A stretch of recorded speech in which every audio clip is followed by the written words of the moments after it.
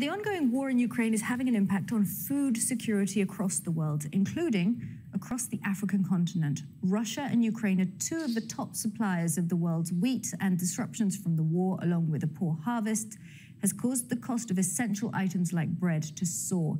And in the last hour, Russian media has reported that the country's deputy foreign minister says Moscow will find ways to supply markets with Russian grain and fertilizers, despite the sanctions, obviously, on that country. I'm joined now by Marcello Malavasi. He's the head of knowledge and innovation at Action Against Hunger's regional office in Nairobi. Marcello, thank you so much for talking to us. So if we're talking about the East African region in particular, what is the situation there now when it comes to the everyday costs of basic things like bread and flour?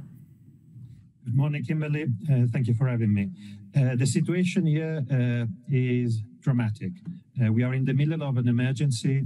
Prices are going up five times in certain regions. Our stabilization center, the health center, are seeing children dying even when they are recovered. We have 14 million people across the region on the verge of starvation. Marcello, I just wanted to get the exact specifics of that. These are people, are they in the Horn of Africa? Yes. Not in the wider population of the East African region. These are very specific people who are suffering from this. Okay. And allow me to highlight that the situation was very severe even before the Ukrainian crisis. Already in January, we could forecast a situation that was on a trajectory to become a catastrophe. And we are expecting this catastrophe to happen. Clearly, the Ukrainian crisis is just pouring gasoline on a fire.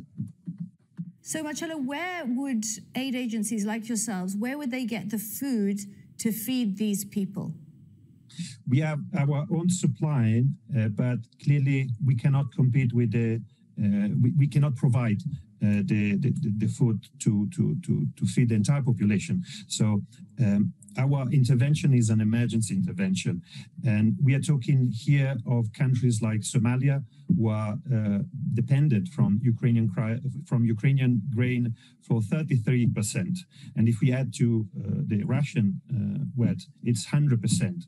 So we are speaking of the entire food import of these countries. I'm reading here that in some countries like Kenya, where you are, 67% of their wheat comes from Ukraine. What's happening? I'm assuming they're just not getting that.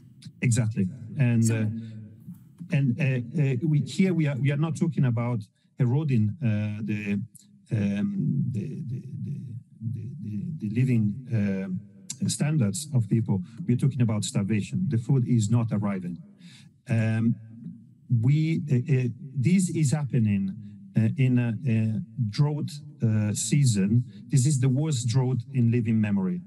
And there are concurrent shocks. For example, there's been COVID, of course, but a locust invasion. So this is just a compound crisis that is happening right now. One would then ask if these countries in the region are able to actually grow their own wheat. They do have farms there, do they not?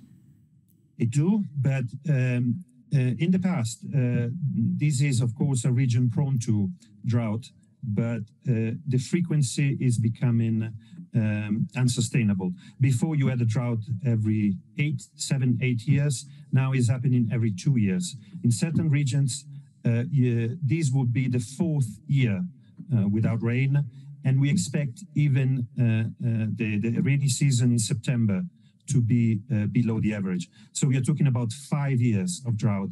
And clearly in these conditions, even with resilience programs and activities, it's not possible to feed the population. Because, Marcello, it's not looking good. It's not looking like this grain is going to come out of Ukraine anytime soon. What are you going to do with 14 million starving people on your hand and no access to a huge amount of food supply? Good question. This is why it's urgent. And when I'm talking of urgency, I'm talking about now. Recently, the EU published a press release on securing EU-Ukraine solidarity lanes. We need to get that grain into the region. We need to ensure that the logistic is working, that we don't have bottlenecks, and we need to ensure that the grain is going to the countries with the highest dependency to this grain. So not to Europe, not to global markets, but directly to the region. Okay. Marcello, it's been really interesting talking to you. Thank you very much. Thank you.